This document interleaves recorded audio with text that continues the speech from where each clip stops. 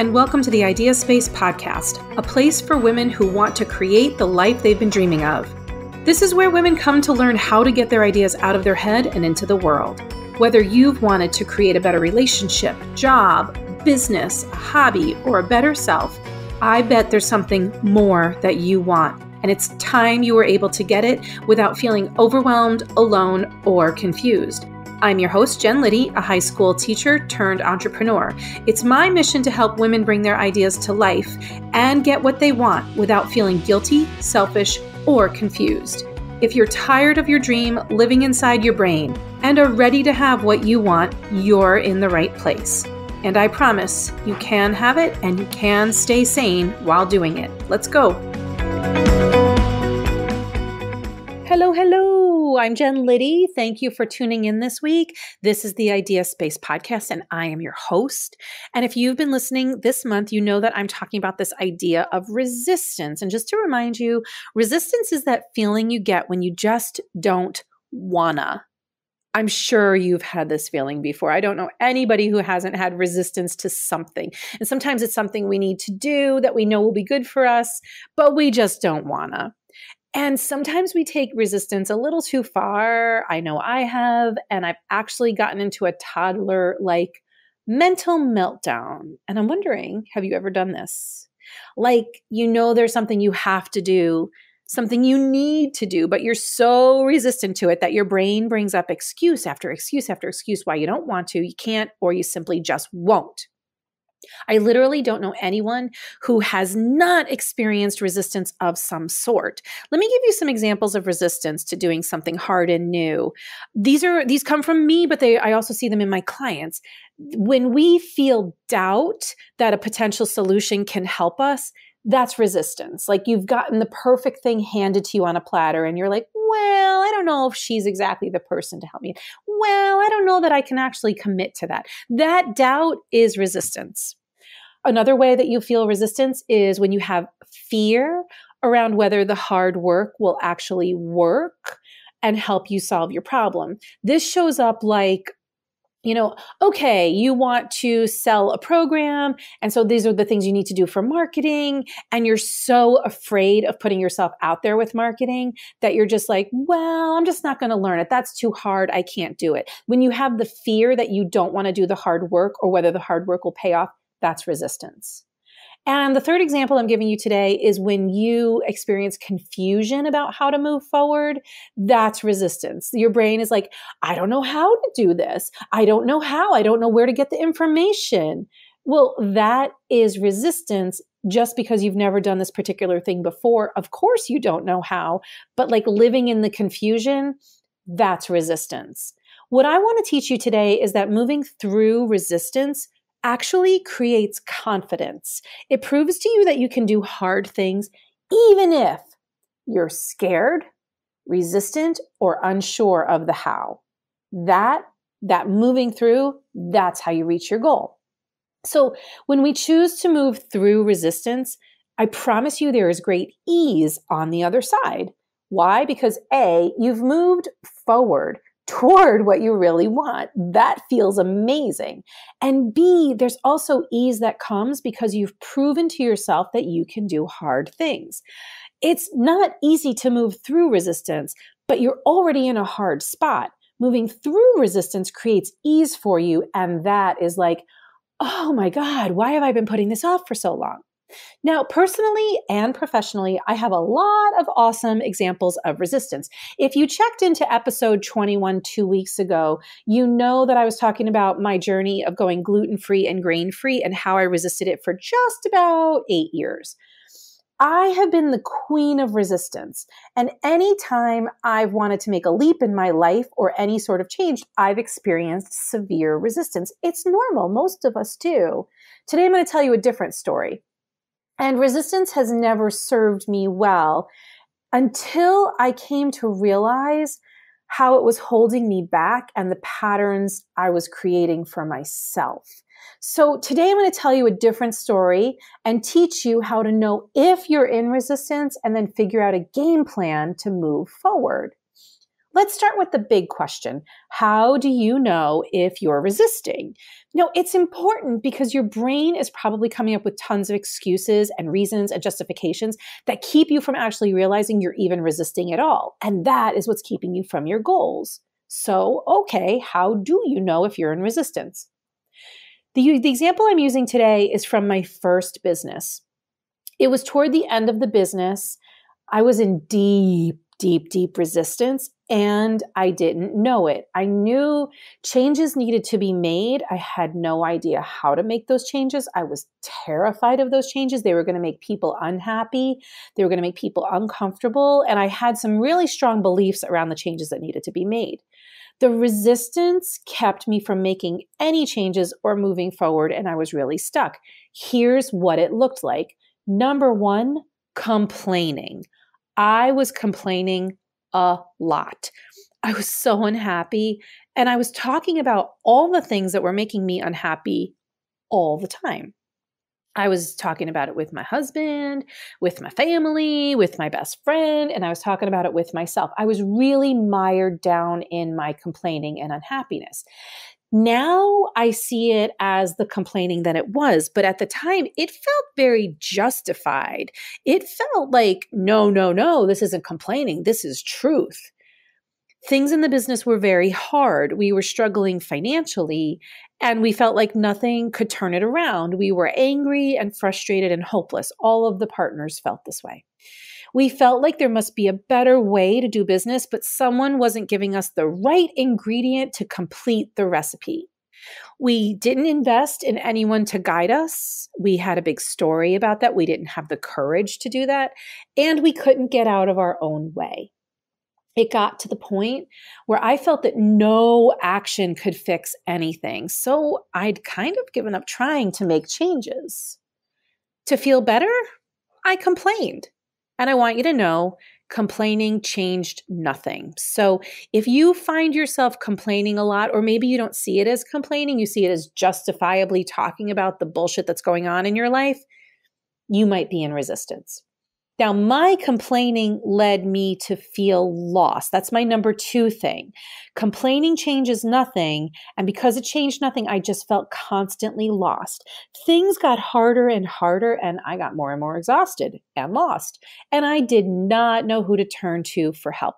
Frankly, I didn't even know which questions to ask to get help. I also didn't know who to trust. I especially didn't trust myself anymore. I knew I wanted and needed things to be different in the business and in the relationships that were there. But in order to make those changes, I had to do some really hard things, and I had to have some really hard conversations. I didn't know if I could do that. I didn't trust myself. Why? Because I didn't know myself anymore. I had let myself go so far down the rabbit hole that I didn't even know who I was. I had no game plan and no guide to help me find my way. I guess you could say I was pretty committed to distrusting myself because I didn't get any help. I was committed to staying lost because everything else seemed so much harder. It was so much easier to stay lost and complaining than it was to do the uncomfortable thing of getting help or asking questions or doing something different. So I stayed lost for far too long. And if I'd been real with myself about how I felt, I'd have moved through the resistance much more quickly and without so much difficulty. The third thing that indicated I was in resistance was I was physically, emotionally, and mentally exhausted. I had trouble making decisions. I had trouble thinking clearly. Now, I feel like I am a cognitively really smart person. I'm quick and I can create content and I can put two and two together, but I felt sluggish. When you are working so hard and getting nowhere, I promise you're going to feel exhausted, burned out even. Watch the resentment show up and watch yourself start to give up.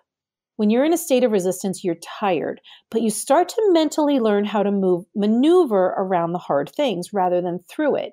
You think this creates ease because in the moment it feels like the easy button. What happens is you figure out how to move around having hard conversations rather than just having the hard conversations.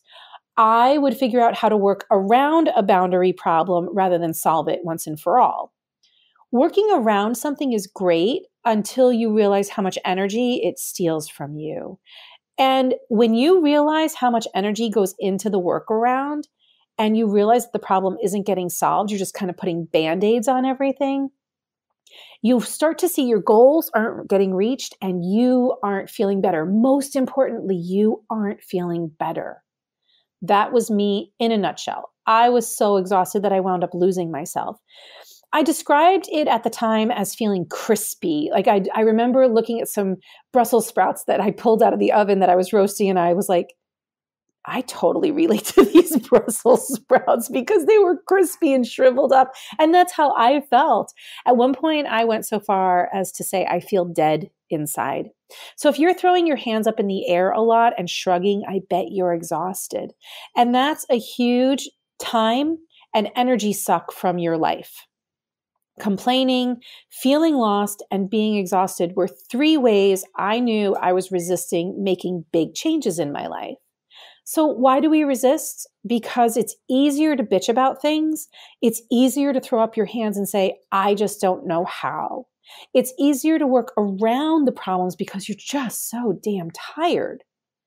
Okay, so maybe you're getting to this point in the podcast and you see that you're in resistance somewhere. Maybe you know that the thing you want is going to require a new game plan. Now what? How do you move out of resistance? I love this question. So let me tell you how, and you probably won't like the answer. Instead of resisting, try surrendering into it. Yes, it's uncomfortable, but so is working around the problem. Can you see right now that no matter what you're doing, it's uncomfortable? Where you are right now in resistance with the complaining and the exhaustion, that's uncomfortable. Doing the hard thing, that's uncomfortable. But one of those choices gets you out of your own way and heading toward your goal, and the other one keeps you stuck.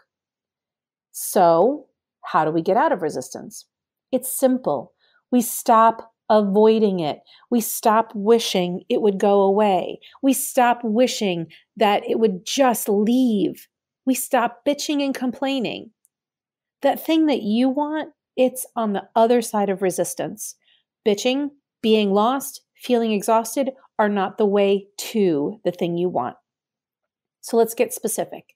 Acknowledge that you're not where you want to be and that something is in your way. 2, admit that you're not happy with the way things are right now and you want it to be different. 3, accept that you're going to have to do hard and uncomfortable things to get where you want to go. And then 4, get real with yourself. Notice the patterns. Where are you complaining? Who are you complaining about? What are you complaining about? Are you using excuses? Are you justifying everything? I'll be honest, I couldn't do this for myself.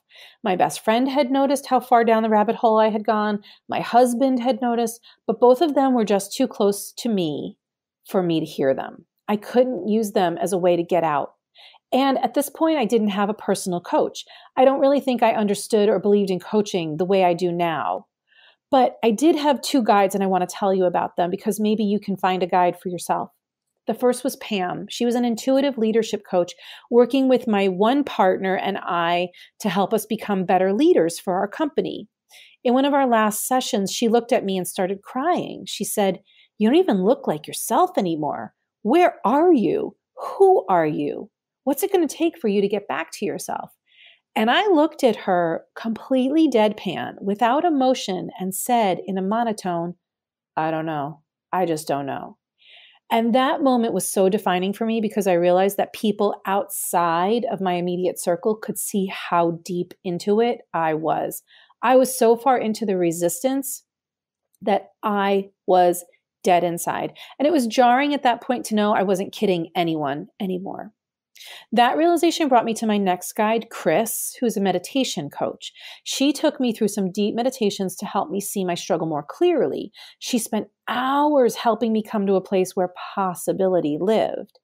Now, before Chris, I didn't believe that there was any possibility. I was barely breathing.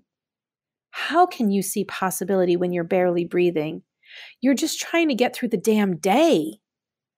So see how painful resistance is? Both living in it and getting out of it is painful. But I promise you, on the other side of the hard work of getting out of resistance, of surrendering to it, is great ease.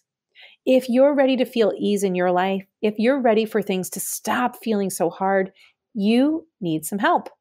Help to see possibility, to know which steps are needed to get you where you want to go.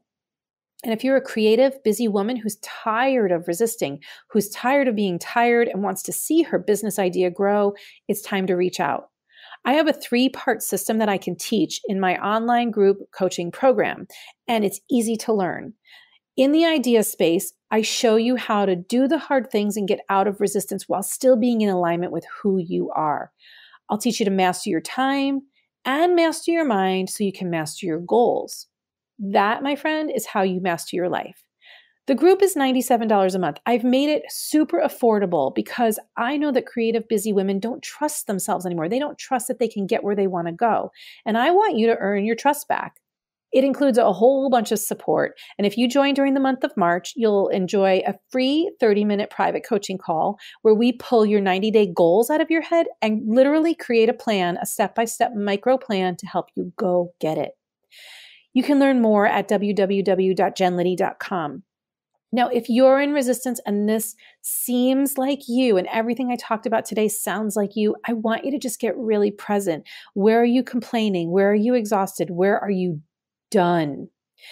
Join me next week where I share with you the story of a woman who was tired of the done feeling, and she learned how to get out of resistance and stop resisting who she really was and surrender to who she really is so that she could become the woman that she wanted to be and create the business and life that she wanted. Check in next week. See you then. Bye. Thanks for joining me today.